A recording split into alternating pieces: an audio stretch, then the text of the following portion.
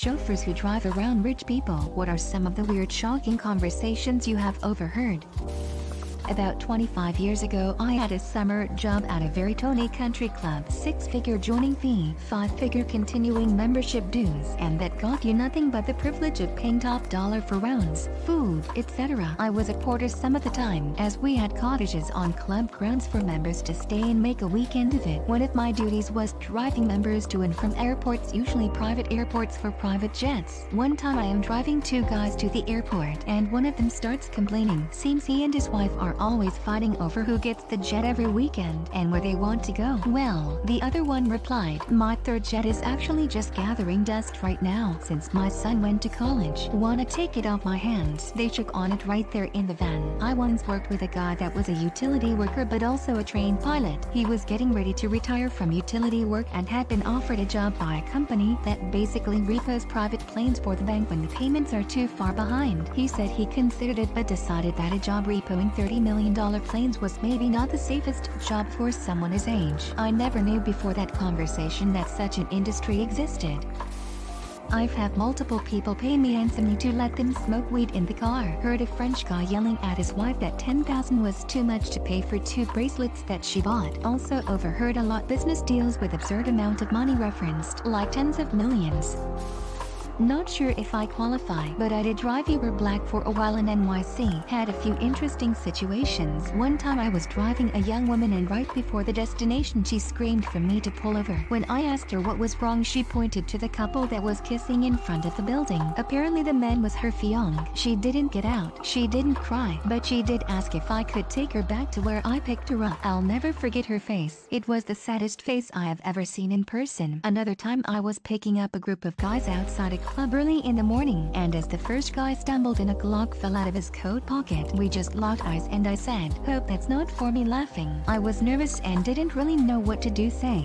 Probably my favorite was picking up 2 college-aged girls from what I can only assume was a party. They were very drunk, and the second girl was basically completely gone. They were going all the way to Ridgewood, which was almost an hour. Girl A was pretty talkative and funny. Girl B looked to be completely passed out sleeping and didn't move the whole trip. We made it to Ridgewood, and girl B sits up suddenly, looks around, opens the door, and vomits everywhere. She seemed fine after that, but I just kept thanking her for making it the whole way and not throwing up all over my car. Drove LIMO at Marquette University during undergrad and grad school. Some of the students that went there were obscenely wealthy. Limos are the vans that drive drunk students anywhere on campus and a few blocks outside of campus. Couple things I remember randomly from it. One drunk guy leaves his wallet on a van and another driver calls it in so me and another supervisor can take it to campus police. We pick up the wallet from the driver and open it to get the student ID so they know who to email. There had to be a few grand in there, and when we called the kid to tell him about it, he told us we could just keep it because it was too far from his dorm to bother picking up. K2 I picked up a couple girls from Achaern and they spent the entire ride talking about how it was ridiculous that one of the girls' parents planned on making her pay for her own apartment after graduation and there was nothing even livable under $2,000 a month. This school is in Milwaukee, Wisconsin. 3 Mardi Gras is the name of a campus ministry trip where you use your spring break to build houses and drink in somewhere that doesn't get snow in April. One of the people on my van was getting a free night of drinks from his buddies because he paid for everyone's trips. I think it was like $1,500 per person if I remember correctly.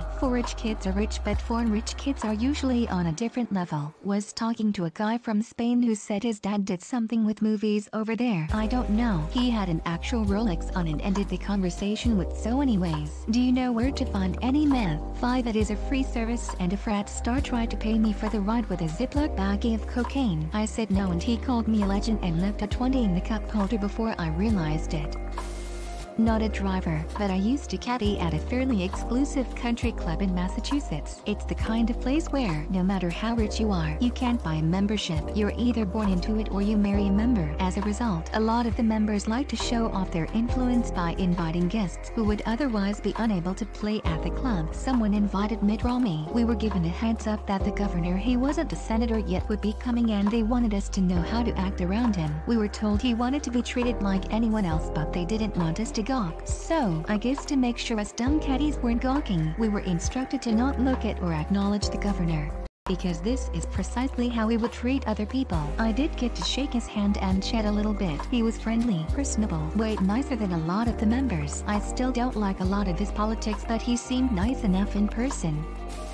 Not a chauffeur, but seemed like a good chance to remind people of the story of John Boehner at the time, Speaker of the U.S. House of Representatives, third in line for the U.S. presidency, not knowing how to use either. As the story goes, one of his aides downloaded the app onto his phone and showed him how to use it. Unknown to him, he'd been stuck on the carpooling option, Uberpool. That's what he used for years. There are all sorts of tales of commuters hopping into their carpool and bam, there's John Boehner stuck in a middle seat asking to get dropped off at the Capitol building. However you feel about his politics, I think that's pretty funny. I had a college friend whose parents were friends of Elmo Zumwalt who told them a story about himself. Shortly after he was appointed Chief of Naval Operations, he went out for a jog on a foggy morning when he was new to the DC area, got lost, and had to hail a cab to get a ride home. The cab driver was friendly and struck up a conversation that went something like this. Driver, so you got lost. What do you do for a living? Zumwalt, I am in the Navy. Driver, I was in the Navy too. What do you do in the Navy? Zumwalt, I emergency room. Run it. Driver shakes head. I was driving as Uber and I picked up two businessmen in an industrial park. They were building developers. The man who was clearly the boss spoke to me as if I were a man and I was always the driver who picked him up. Although they were clearly from the Middle East, they chose to speak English. Maybe they thought it was rude not to, being in the US, but if that would have been rude, I'm not sure what the rest of the conversation was. They spoke about the future of business as if it were also feudal and how everyone will be either very wealthy, like them, or very poor, and how their children really won't be able to get jobs either but also will need to. I logged more than 4,000 rides between 2015 and 2017 and that was one of the weirdest. The other weirdest guy I picked up from a dispensary. He was really good looking, very well dressed, and clearly well to do, but he was in some kind of mental distress. He wanted to visit more dispensaries but had clearly already bought the max. I got his hotel information through conversation and went there instead. On the way, he told me in all seriousness all about how his father was God, which meant he was Jesus. Didn't you notice how much brighter the sun became when I got in your car? He was serious. He also followed Guns N' Roses like they were the Grateful Dead. He thought Axl Rose was the smartest man alive. He didn't really notice when we got to his hotel instead of the dispensary. I did ask him if he had taken any other drugs that day and he insisted he hadn't. That was also one of the weirdest.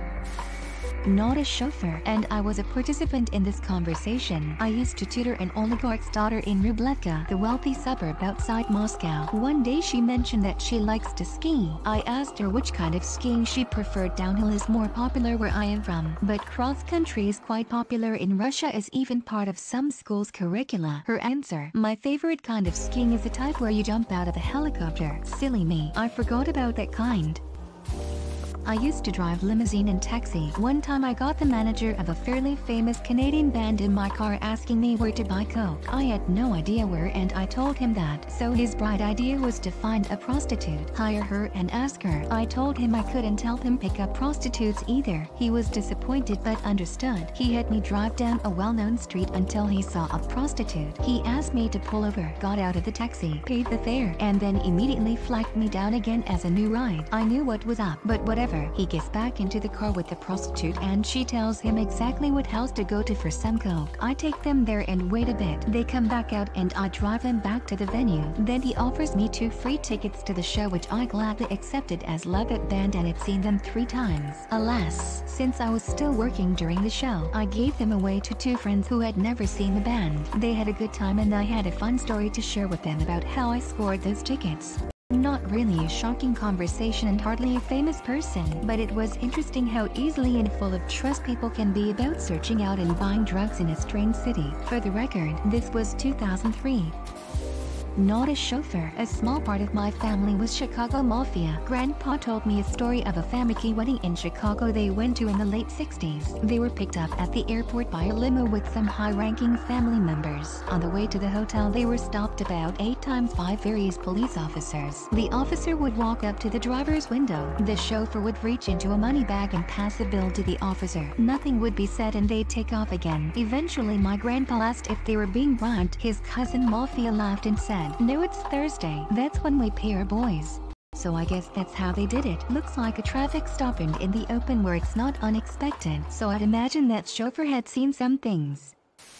My sister was in a limo once and asked the driver about his most interesting ride. The driver said that he picked up some models who were going to a PETA demonstration. I'd rather be there than in fur or whatever it was. He got to the location. They stripped naked in the back of limo and he waited until they were done with the photo op. Not a chauffeur, but I work in high-end real estate, so I am in the homes of the affluent a lot. Once I was in a home selling for over 10 million with 2 Bentleys in the garage. I overhear the homeowner talking to her friend in the next room. These new tax laws are killing us in the middle class. We had to open another trust just to save more money this year. Insane that this woman really believes that she's the middle class. Another time in another multi-million-dollar house, the homeowner said to me the billionaires are pricing us millionaires out of the neighborhood, she referring to a gated community in Park City. One of my best friends used to drive Uber in a wealthy area of LA. He told me so many stories about drunk celebs and TikTokers in his car. Someone offered him a bag of weed because they felt sorry for their friend throwing up in the back seat. Most people were just normal though. Some highlights: Quentin Tarantino and Trisha Paytas were making out in his back seat when they were secretly dating. LOL. Mike Tyson is apparently very nice in person and also a giant pothead. Somebody on Gossip Girl and her friend were arguing about chicken nuggets and tried to get him to go through a Wendy's drive-thru during the lunch rush when there were 10 cars already in line. Addison Rae or one of her friends took their shoes off and left them in the car. Leo DiCaprio took more than 5 minutes to find the car. He seemed out of it and was quietly bobbing his head listening to music on his headphones. I will also vouch for Mike Tyson. I met him and I kept the topic on his pigeons and his acting career and his plans for the future, and he treated me like the nicest person alive. I am not saying he didn't do horrible things in his past, but be nice to him and be very respectful, and he's a very nice person. I knew kids who met him several times and they were like, he's so nice. He's just like a big kid. The thing is, he is like a big kid, if you get my meaning. He shared a stock I should invest in. Telduck. He told me his wife doesn't have sex with him anymore. She was in the back seat. Their rich friends puked shellfish in the back seat. He hires Anthony Bourdain's Red Food Scout to travel the world and try interesting dishes, no matter the price. $10,000 for a roll of sushi. Done it. I drove Uber part-time on Sat nights. I would start the app directly in front of one bar in Hoboken. That was a bar that the Fox News people go to, so long rides. Meet on-air and behind-the-scene talent. One night was bring back on of the on-air talent, a woman, and no, I won't say which. There were 3 guys with her on the ride. After I dropped her off at her home, the 3 guys basically came to the conclusion that 3 Albanian licks were not being invited in, and also that they were drunk and she had been the one who set the destination. They ended up hailing an Uber, which was mine, and I drove them home. So there you go. At least one woman who was on the air at Fox News basically convinced 3 men that there would be a gangbang and decided that there would not be. Not laughing was one of the hardest things I have done in my life. I was an Uber driver in Boston for a while. I had accepted a pool trip near Southie and picked up my first passenger, a Spanish-speaking woman with broken English. My next stop was at a bus barn. I've picked up bus drivers before, and that's where the pickup location showed on my app. Upon arriving, I waited for a minute or so and got a call. It was the woman I was supposed to pick up. Where are you? Why are you stopped and not here where I am? I asked what her location was and she screamed something about being across from a Starbucks. So I googled the nearest Starbucks and drove there. I was already close. I stopped directly across from the Starbucks and saw no one. So I called her. Lady, where are you? Me, I am across from the Starbucks. I don't see you. Lady, I am right ducking there. Where are you? Me, miss, I think you need to find another driver. And I cancelled her trip. All of a sudden, from the sidewalk bus waiting shelter, emerges this angry woman screaming and shouting, I am right here. I am right ducking here. I take off and book it, running a red light to boot. It was like 3 a.m. The Spanish lady in the back said I am very happy she didn't make it inside. I laughed and the trip finished peacefully. Thanks for watching. Consider subscribing for more videos.